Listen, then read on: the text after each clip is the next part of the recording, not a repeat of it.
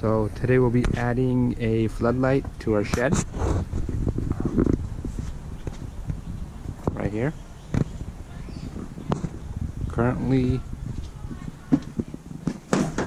the shed has this as the power source, and we'll be adding it to that 2x4 right there. So these are the parts that are needed for this project.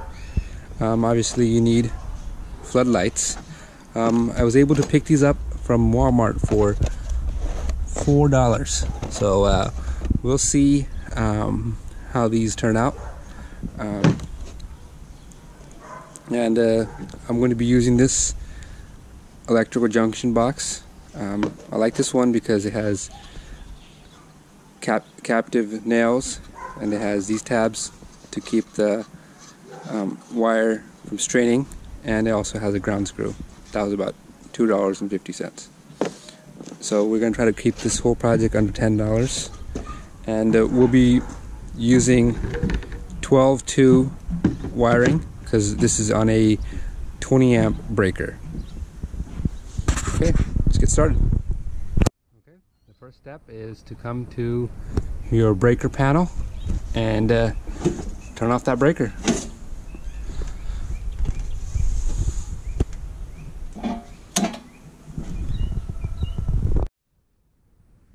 Since we have the advantage of being able to see the studs, we don't have to use a stud finder to find the edge. Otherwise, if you were doing it from the other side of the wall, you'd have to use a stud finder to find the edge and put this box at the edge. So essentially, we're going to put the box near the edge and may mark the outside of the box.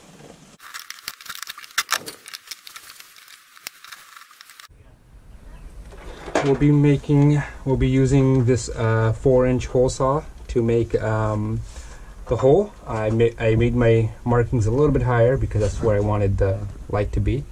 So we'll just go ahead and make it.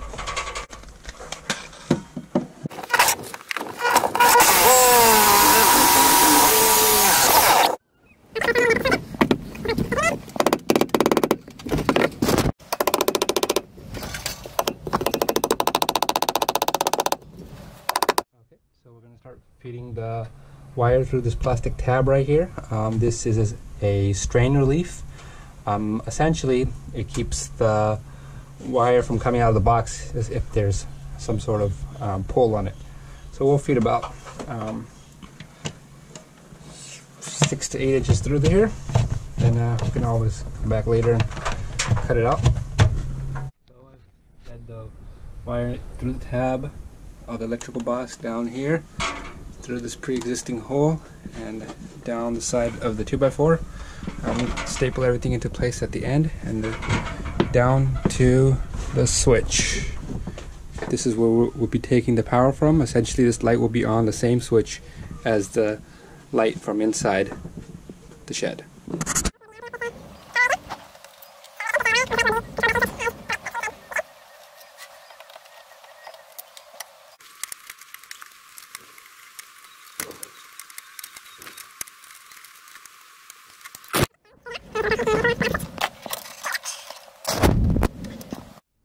So with this wire that's coming in from our light junction box, we'll just be pushing it in through this tab in the back of the switch junction box.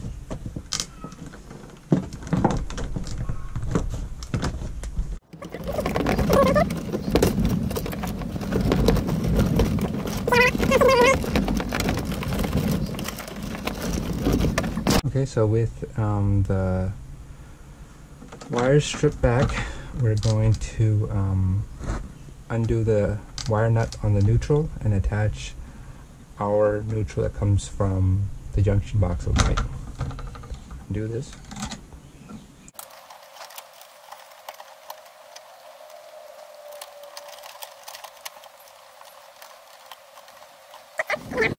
So for the power line, we'll be attaching it to a wire nut using the pigtail method. In order to do that, you have to make a little pigtail, which I've already done. This is essentially just a 12 gauge wire. I've hooked it this way and I've stripped it back this way. So we'll be undoing this outlet of the switch.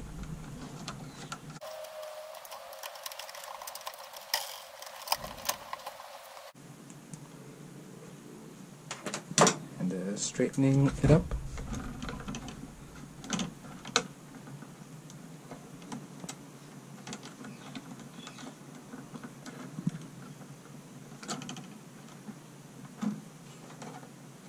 Cutting it down a little bit.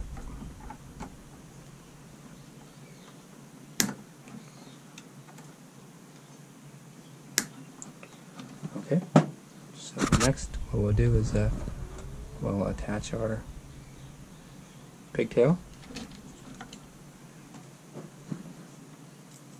Open it up a little bit.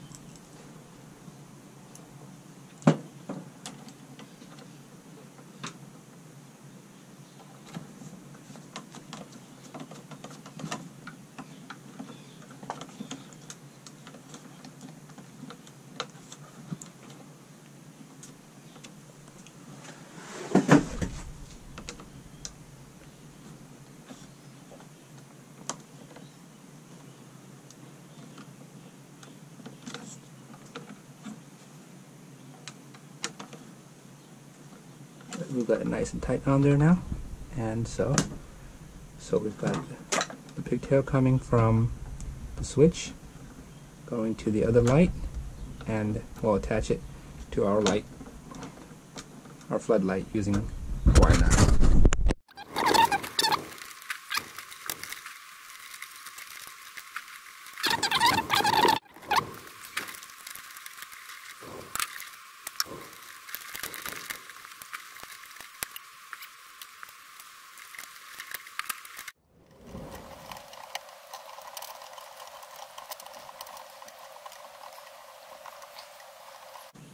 Nice and tight.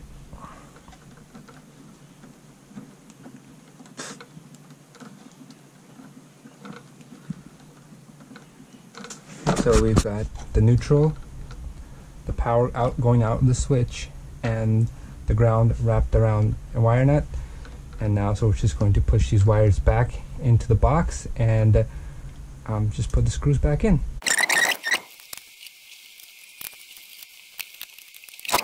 Okay, so we're on the outside. So the first thing we're going to do is attach the ground to the ground screw on electrical box.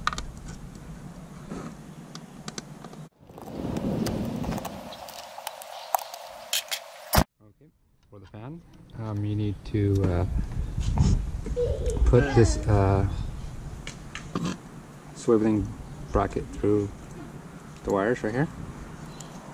Then goes the gasket. Then we attach the white to the white and the black to the black.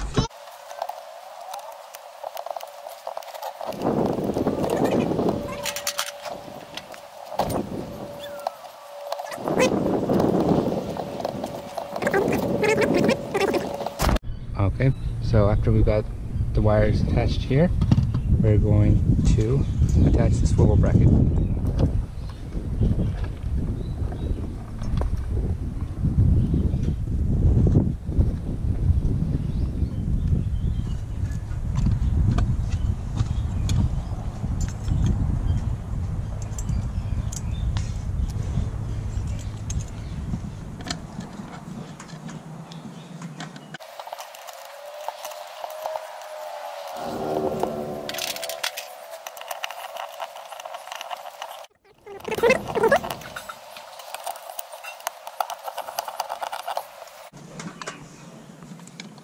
Now carefully match the holes inside the swivel portion to the holes of the light fixture.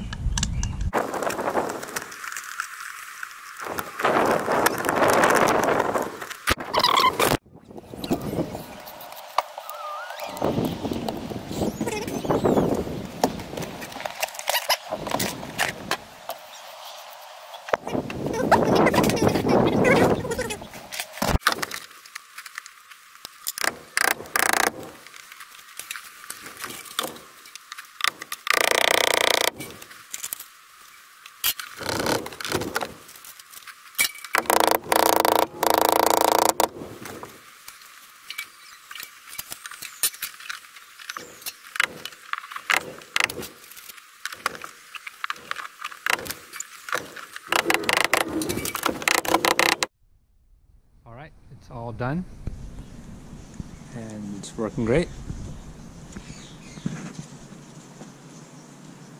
So that's how you install a floodlight for about $10.